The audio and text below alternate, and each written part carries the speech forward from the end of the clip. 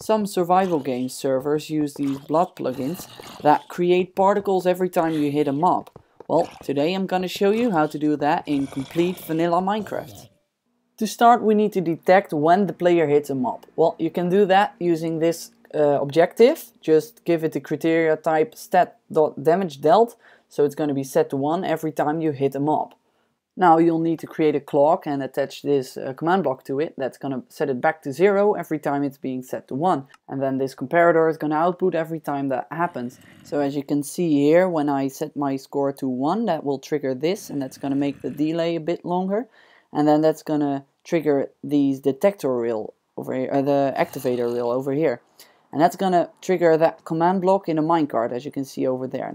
Now, even though this minecart is below the zombie, it's actually writing it. You can create it using this command here, but I'll put it in the description because it's quite a long command. I did not come up with this myself. I got it from Adam. I'll put a link right here.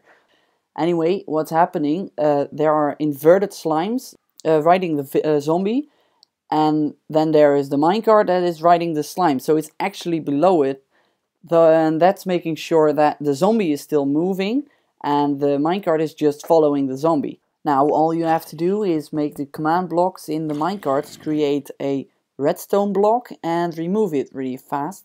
I'll give you a quick example. This command is going to create a block and this one is going to remove it again, so just set it to air and put destroy behind it so you get the particles.